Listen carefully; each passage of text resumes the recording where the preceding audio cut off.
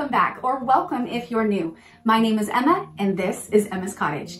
In today's tutorial, we are going to be sublimating on car coasters and two different kinds. We've got the ceramic and we've got the neoprene that we're going to be sublimating on today so that I can show you the difference between the two, because there is a difference. There's going to be a difference in the time, the pressure, and the heat on both of these. If this sounds like fun to you, tag along. All right, let me quickly show you the difference between the two. So this one's gonna be your ceramic car coaster. And you can see most of them are gonna come with like a coating on it. And this coating is what helps us be able to sublimate on this car coaster. Now, if you turn it around to the back, I really don't think you guys are gonna see this on camera, but this is like white, and this is like off-white. The off-white and the rougher surface, that's gonna be your stone. That's gonna be your ceramic. The other side that's like white and very soft and smooth, that is where you're going to be sublimating your image. It's not flexy or bendable at all because this is ceramic. Then we've got our neoprene. Again, there's the two side by side. Now with the neoprene, you can sublimate on this. It's going to have two sides typically. One's going to be like the black side and then the other side's the white side. Of course, you're going to be sublimating on this white side. It is definitely flexible and bendy. So that's the difference between these two blanks. Now, where did I get them? Off the top of my head, I believe I got the neoprene blanks at my craft source. I want to say they were about $2 and they come in a pack of two, so they're about $1 each. And then with the car coasters, I know you can get these on, and I don't think I got these ones from rtsublimationblanks.com, but I know you can get some there. These are going to be very comparable to theirs. I want to say I got mine off of an Etsy shop months and months ago because I wanted to try it. But with their website, if you go to rtsublimationblanks.com, I believe theirs are currently for sale for $6 for a package of 5. So again, that's going to be your ceramic, rtsublimationblanks.com, and then your neoprene at my craft source for around $2 for a pack of 2. Now, at the time of recording this video, which is, I don't remember what day it is, but we're in March 2022. So you could be watching this a year from now and the prices are more than likely going to be a little bit different. Okay, let's get started. I'm going to go ahead and start with the ceramic ones because I already have my heat press on. It's already heated up and it's heated up at the higher temperature. And then when we go to do the neoprene ones, I can lower that temperature. So for the ceramic coasters, let me get my notebook just to remind myself. So on these ones, you really want to follow the guidance that you've bought your blank from. I could not find where I bought these. I couldn't remember, but I know that RTS Sublimation Blank sells these. So I went to their website and I looked at their recommendations for the ones they sell. And on there, they're said to make sure that you're pressing these for 400 degrees with medium pressure for about 120 seconds. I'm gonna go ahead and start with 90 seconds. And then if I feel like I need to go a little bit longer, then I will. But I feel like in the past, I've pressed for 120 seconds and it started discoloring them. Like if you press for too long, your blacks will actually start to turn a little like brownish green. So you kind of want to watch that. And there's nothing wrong with stopping it at about 90 seconds and pressing it for a little bit longer if you need to. So we're going to go ahead and start at 90 seconds with these and press longer if we need. Okay, so my images, I've already printed these out. You guys can pick whatever images you want to do. I actually designed these myself just through bits and pieces of images that I've collected. I do most of my designing either in Procreate or Design Space. And then I just printed it out with my sublimation printer. If you guys are not familiar with sublimation, I will go ahead and link up above. I don't remember what side. I'm going to link up above a tutorial for, sublimating for beginners, because there's a lot that goes into it. You have to have a special kind of printer, special kind of paper, special kind of ink, and a special kind of substrate or blank. So go ahead and finish this video, but make sure that you go back and watch Sublimation for Beginners so that you guys can get your basic knowledge on how to do sublimation. Okay, so with these prints today, this was with Epson ink. Again, it's Epson Sublimation ink, not the regular ink. And then this is StarCraft paper, and I used it with my Epson 15000 printer is how I printed these. And of course, whenever you're doing sublimation, make sure that you mirror your image so that it's backwards to you. When you're looking at it, you're like, oh, that's gonna look funny. It needs to be backwards because when we go to lay our blank on it, it has to mirror it so that when it's once pressed, it will actually be perfect. So just make sure that when you're doing your sublimation printing, print it backwards, mainly if you're doing words. So in my case, I have words on both of these. And if I wouldn't have mirrored the image, when I go to press the design, it's gonna be backwards. You're not gonna be able to read it. Okay, so the best way to do this, I'm gonna go ahead and just separate these two just by cutting straight across.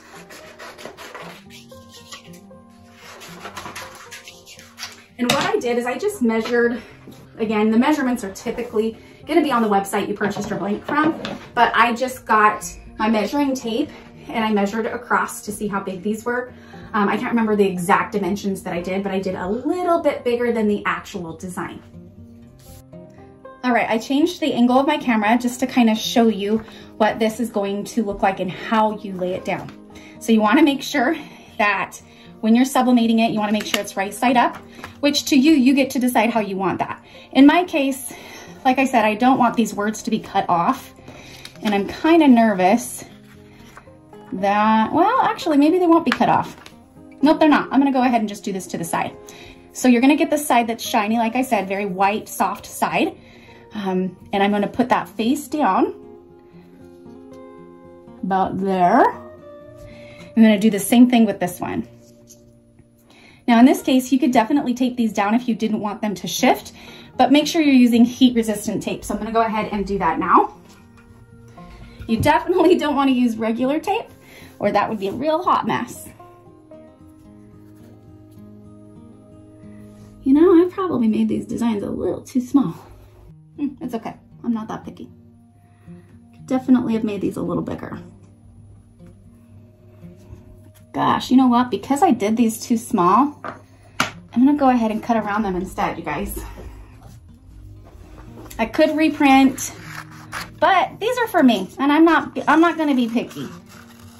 So I'm just gonna cut around them like this, just so that I can see them better on how they're gonna line up. That works for me.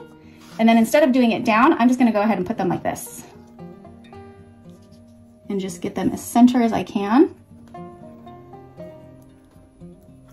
I'm gonna hold it in one hand, look all the way around, grab my heat resistant tape, and tape it on.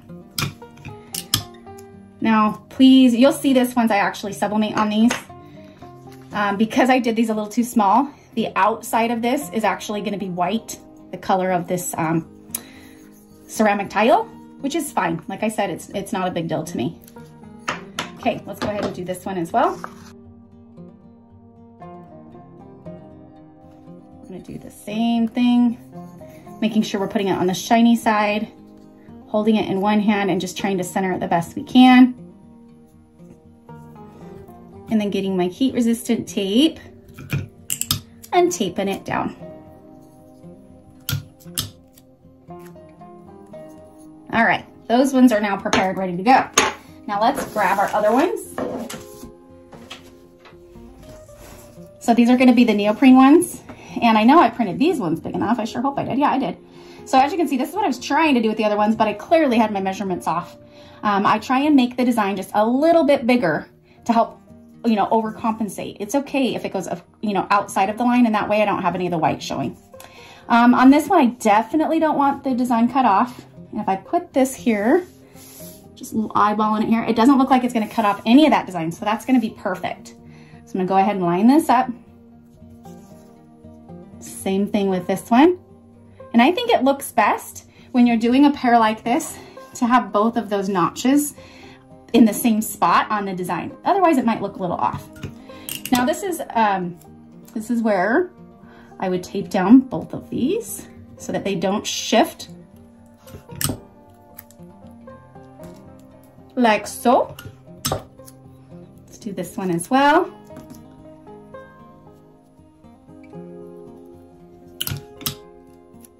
Hopefully I have those on, yeah. Again, we're doing it so that this is not gonna shift during the sublimation process. And really two pieces of tape for each blank, it should be sufficient. Okay, so now that we've got the blanks taped down and prepared, let's go ahead and prepare a press. So in every time I sublimate, I am so careful with this heat press. I don't wanna accidentally let the sublimation ink bleed or ghost onto my heating element or my platen. So I typically always have, if you watch my other videos, I have a Teflon sheet that I have, these are magnets, and I have it just stuck to my press at all times so it never comes off. And then I've got one that I cut to size for the bottom as well. Now you will hear, don't use Teflon sheets when you sublimate, and that is true because Teflon can actually trap in the moisture, and when you sublimate, you don't want any moisture. Oh, you guys, guess what I just forgot to do? I forgot to prepare these. You typically need to wipe them down really good so that there's no... See, you guys, if you watch my videos, you know I make mistakes, and then I'm like, wait, hold up, let me remind you what to do. So before I put the image on them, I should have made sure that I wipe them down with something like this. I just have a piece of lint resistant fabric that I use, and I just kind of wipe them off so that you don't have any fingerprints or anything like that on them. On the neoprene, you can get a lint roller and roll across them. Because these are for me, and honestly, just to train you guys and show you how I do it, I'm not gonna take them apart and I'm not gonna clean them. So, do as I say, not as I do, right? Okay, so let me get back to the point about the moisture and sublimation. With this Teflon sheet, it will trap in moisture. So you never wanna use just the Teflon sheet. So you'll want to have a butcher paper on top and on bottom to help counteract the Teflon trapping it in. The reason I have my Teflon in, again, it's just an extra precaution to make sure that no matter what, sublimation ink is never gonna bleed onto it. And same thing if I'm using HTV or anything else that might melt to my platen. This is another reason, not to my platen, and to my heating element, then I make sure that I have something to protect it so that if it's gonna melt to anything, it's gonna melt to my Teflon sheet and not to my heating element. All right, let's get some butcher paper. And we really don't need a ton. Probably cut this in half. Or even blanket it in like this. Be perfect. So I've got my butcher paper. Let's start with the ceramic one since I've got my temperature at 400 degrees. What I'm doing is I've got the ceramic tile on the bottom, and then I've got the print on the top. I'm gonna go ahead and sandwich it in between these two. Just like so. Now these need medium pressure. If you have too much pressure, they can actually crack and break. So I'm gonna reduce some of my pressure here, and I may have to play with it a few times. Truly the best thing to do, you guys, before you even prepare your image onto your blank, is go ahead and put your ceramic tiles under there. Test it out to see what the pressure is. In fact, I have some. Let's try that first. I'm gonna take these down and grab one of my ceramic blanks right here. Just grab that real fast. Way too loose. Tighten it up just a tad. That's actually perfect. It didn't take too much arm strength to close it.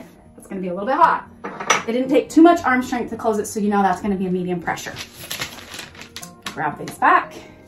What I'm gonna do is I'm gonna try my best to get them in the middle so that they have equal pressure. If I were to bring it to the end here or the end back there, they may not have equal pressure. So I'm gonna go ahead and lower this for 90 seconds at 400 degrees with medium pressure. Here goes. While we're waiting on those, I can show you a few that I've made in the past. Let me see if I can find them. Yeah, I think these are them. I've sold a few, but I can at least show you. Here's one I made. That's with the ceramic tiles, coasters. This one I made, but I didn't like the color that it turned out. Cute little leopard, but it was a little too orangey for me, so I have to fix the colors. These ones I think are funny because if you're like me and my husband, we always fight over like whose drink is whose. So it's a mine and yours for the car. Isn't that funny for drinks? I think that's funny. I think that's all of them. I think I sold the other ones. Where are we at? We got 40 seconds left. I don't have any of my neoprene ones left. Those all sold. I don't feel like people like more than another. It's totally based on preference. But the nice thing about the neoprene ones, they're gonna be lighter to ship and less fragile, so you don't have to worry about them breaking in the mail when you're shipping them out. Just food for thought. All right, these are gonna be really hot, you guys. So we wanna make sure that we have heat resistant gloves to be able to look at our images. You don't want to touch them. Let's go ahead and lift this. All right. And what I'm going to do is I'm just going to grab my little spatula here, my little Cricut spatula, so that I can kind of test them out and see what color they are, see if I'm happy with 90 seconds or if I want to go the full 120. So putting both my gloves on to be safe, just barely lifting it.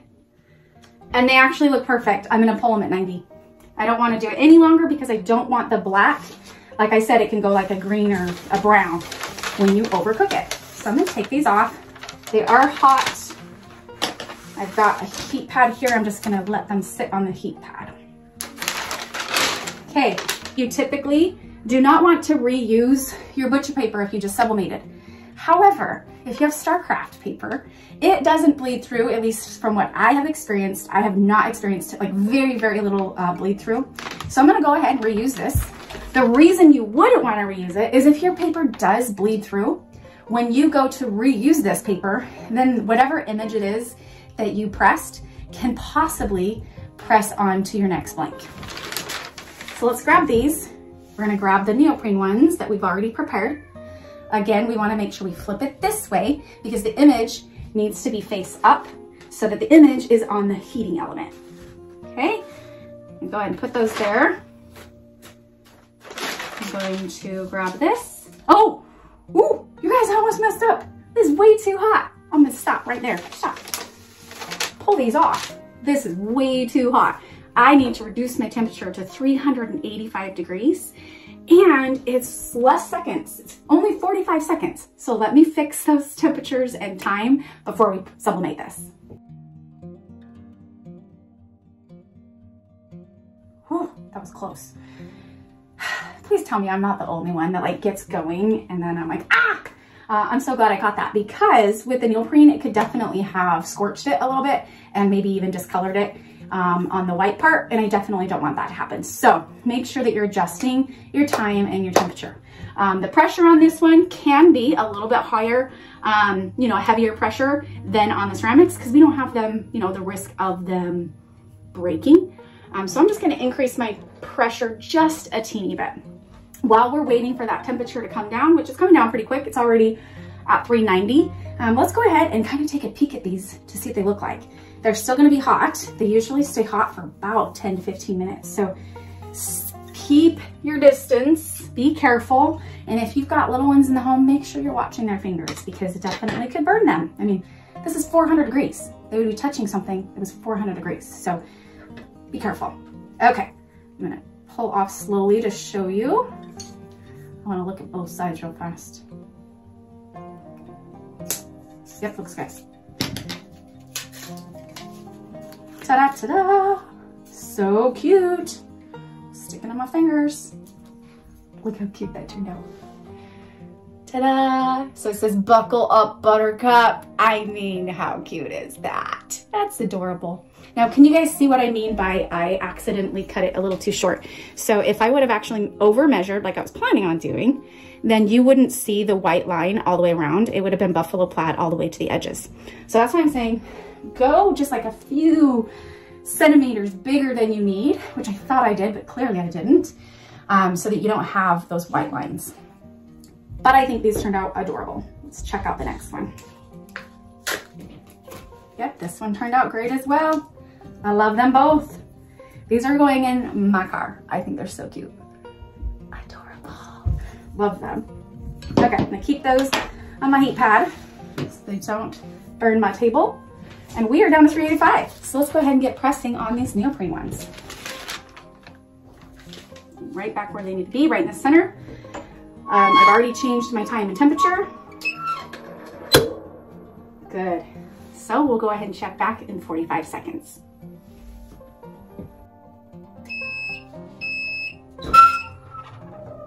All right, now these ones shouldn't be as hot as the ceramic ones. These ones are gonna be more like, you know, your t-shirts and stuff, but because the fabric is a little bit thicker, they are gonna be a little bit hotter than like if you were pulling off a t-shirt. So definitely still be careful. The other thing to mention is neoprene is stinky when you press it. So don't be too worried about that smell. It's just the neoprene. It just has a different, almost like a rubbery smell when you press it. Now, a lot of people will say, and I'm not gonna say yes or no, that you probably should wear a mask when you're pressing sublimation. My biggest thing is I just make sure that I'm in a well-ventilated area. I've got a big enough room here, and I usually have my window cracked or a door open so that I have really good airflow when I'm sublimating. So let's just take a quick gander and see how these ones turned out. See if I need to press them a little longer. Oh, I was off center on one of them. Wow. It's okay. They're still adorable. My husband will still love me. I was totally off center. You know what though, you guys? This is why I do what I do, so that you guys can see me make mistakes, and then you're gonna be like, I'm not gonna do what Emma did. So, they actually turned out really cute. These ones I made for my husband's car, and we have a saying that, like, when we're kissing each other goodbye in the mornings and he's off to work, or if I leave and I'm off to somewhere, then we have this thing that we say, and it's just, come home to me. Like, just come home. Like, I just want to make sure you return home safely. Like, instead of saying, hey, drive safe, because that drives him nuts. Like, well, you know, woman, wife, don't tell me how to drive. I just say, come home to me, you know? So I made him some cute little car coasters that say, come home to me. Aren't they cute? Now you can see this one, I was off center. See how you can see that white there? That's a oops. You definitely wouldn't want to sell this. So luckily it's cheap and I can make me some more. That's why it's really important to do your measurements and make them bigger, maybe even by like a ½ an inch, just to be super safe so that you don't have this happen to you. So what mistakes did you learn from me today? I swear. Mistake number 1, make sure that you prepare your blank. So in this case with the neoprene, using a lint roller to get any of that lint off before you place your image is tip number 1, okay? Tip number 2, make sure that your image is about, again, I'm gonna say ½ an inch bigger than your blank so that you don't have that mistake, right? And then what was my 3rd mistake? Oh, but it didn't happen. Make sure that you switch your time and temperature between substrates. Luckily I caught that one, but those are definitely 3 things that you wanna make sure that you're paying attention to when you're sublimating these cute little car coasters. All right, you guys, that is it for today's tutorial. What did you guys think? Are you guys gonna try this too? I thought it was really fun, and even though I made some oopsies, I hope you guys learn from it, and I hope that you guys try it. I know that sublimating can be kind of scary, especially when you try sublimating on a new substrate. Don't take yourself too serious, and if you make an oopsie like I do, just shake yourself off and try again, because that is the only way you're going to learn. I have sublimated on these numerous times and I made a mistake today. It happens, it's fine. And I'm not gonna go cry about it, I'm just gonna keep trying. This one is definitely savable. I don't know if I would sell it, but because it's for me, I don't mind that it has that extra white around it. But again, I would make my image a little bit bigger if I was gonna press this again. The next one is, of course, same thing. I didn't have it on center. If my image would have been bigger, it would have been a lot easier to eyeball that and make sure that didn't happen. So again, I hope you guys enjoyed this video. I hope you guys are gonna try sublimating on car coasters, whether it be neoprene or ceramic. I cannot wait to see what you guys create. Make sure that you join us in our Facebook group, which is Emma's Cottage DIY, where you can share your photos of what you created. I love to see what you guys create from watching my tutorials. Don't forget that I am now on Instagram and TikTok, so if you want to follow me on some short tutorials versus these longer ones that I get a little bit more detailed, then go ahead and check me out on those 2 social media platforms. But as always, you guys, thanks so much for watching. If you guys have any questions, leave them in the comments below. If you guys liked this video, don't forget to give me a thumbs up so that I know that I'm giving you guys the content that you're looking forward to. Make sure that you subscribe, but the most important part, you guys, ring that bell so that you will get notified anytime that I upload a new video. And until next time, we'll see you later, friends.